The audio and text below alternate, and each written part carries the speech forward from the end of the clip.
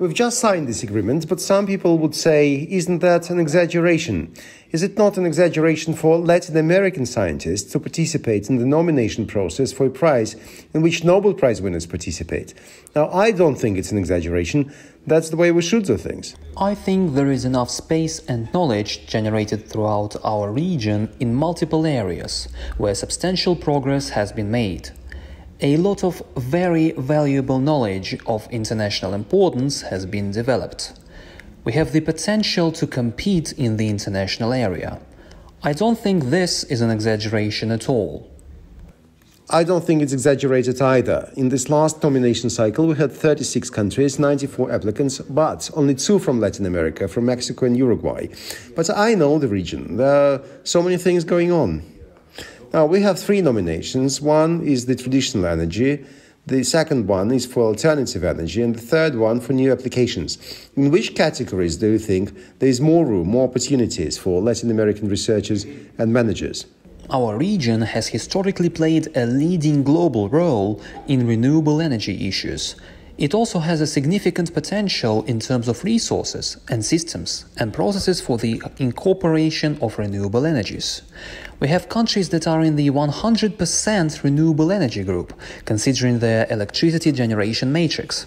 They are few at the global level. There is great progress. We have Brazil as one of the main producers of biofuels. We have countries that are in the 100% renewable energy group in terms of their electricity generation matrix. They are only a few at the global level. Brazil is one of the main producers of biofuels.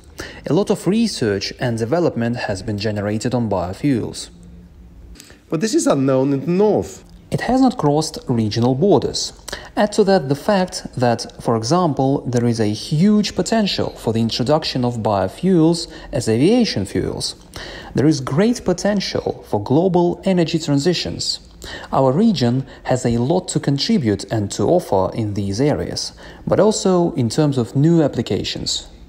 Because the technology may be from somewhere else, but it is applied here and improves the life of, say, a rural community. And this is being internalized here and adapted to the realities of our region, because process innovation is not a minor issue. These are aspects in which our region has made truly progress. Andean countries mostly, or other countries as well? To give you an idea, the region has come a long way in the access to energy. 20 years ago, there were 60 million people in the region without access to energy.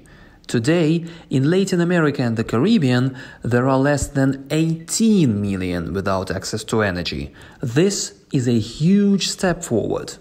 It's a breakthrough which deserves the $540,000 US that we have in the prize fund.